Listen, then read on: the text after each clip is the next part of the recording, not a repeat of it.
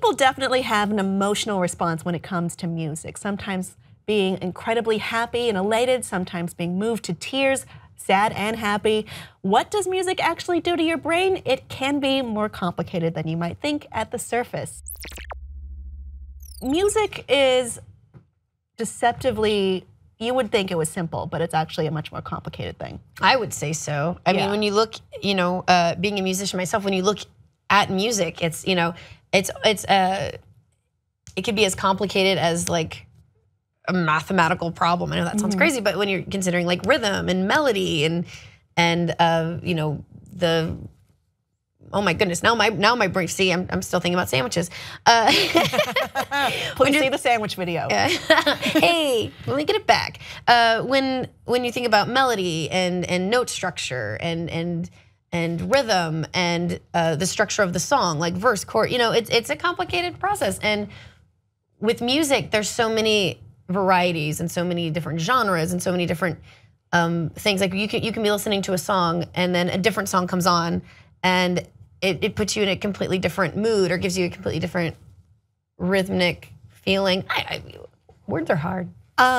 Well, specifically neuroscientists who study music have found that there is, much like you might feel during sex or drug use or exercise, a dopamine release happens in the brain when you hear specific parts of songs that mean something to you. So according to Susan Rogers, PhD, she is the director of the Berkeley Music Perception and Cognition Laboratory in Boston and also Prince's former sound engineer, dopamine release happens as a function of expectations. In music, we're constantly going back and forth between tension and release. That sounds like sex.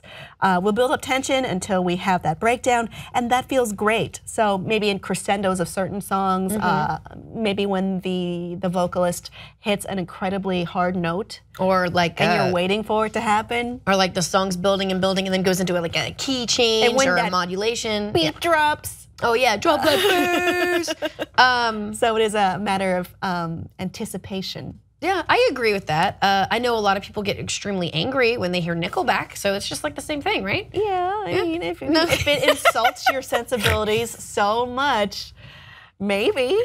I know. Well, like, and it's also a funny thing how like some people, love hip hop, some people love country, some people, like.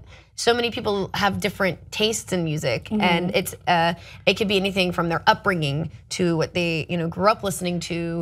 That's actually extremely accurate. According to Dr. Rogers, the artists you listen to in adolescence is when a time when you're still neurologically developing. Your brains are kind of determining what you like, what you don't like, who you are at a lot of levels.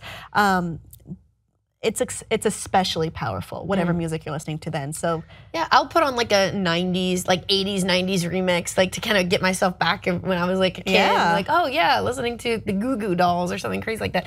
I was a weird kid and I grew up listening to the soundtrack of Riverdance. So I don't know if this particularly pertains to me. I don't know. Like I was like that weird kid, like, picturing leprechauns dancing around my room. I like, only listened to like soundtracks and show tunes when I was a teenager. Yep, show tunes for sure. Musical theater maybe nerd. that says something. I was in musical theater. Yeah, so and I didn't sing though. We should sing about this story. I can't sing. Oh, they gave me. I was a speaking part, and they gave me a microphone, like one of those ones that pop stars have that comes out of your ear. Yeah. And like I would lip sync whenever it was like a group singing, because that's adorable. I'm not good. I shouldn't get the focus, so I didn't do that. Oh. But as Dr. Rogers says, when you're figuring things out as a teenager.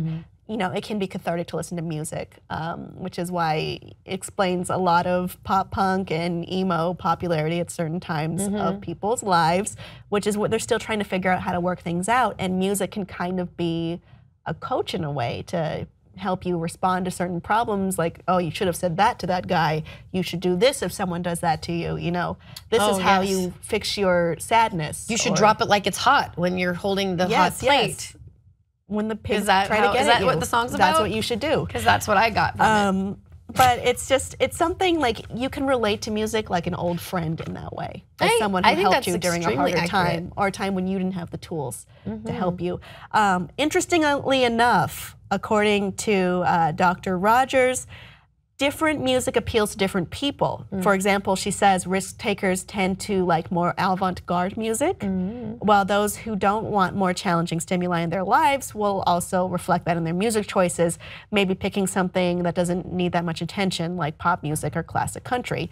However, personality, age, gender, geographic location, these all play a part. It's not a black and white picture. And kids who talked to trees when they were younger, listen to Riverdance. Is that what you did? Maybe. You don't even want to know how excited I was when Pocahontas came out and Grandmother Willow started talking. I was like, trees do talk back. I'm vindicated. Oh man, but yeah, they didn't ever talk back to me. But yeah, I was a big believer in like the whole nature and spirits and fairies and leprechauns and this is real and Riverdance. And my mom would be like, are you listening to like Lord of the Dance, Riverdance? I mean, I think it'll take you to a place mentally tap dancing in my room where even though I be. Can't dance. It's your version of listening to My Chemical Romance. I mean, Riverdance, My Chemical Romance, they're rhymes. the same thing. No, it's just different things appealing to different people and what they need in especially that adolescent time of life, and also the anticipation and dopamine and sex, blah, blah, blah. I needed magic, You needed not magic. sex. And that reflects in your life now, which is heavily magic focused.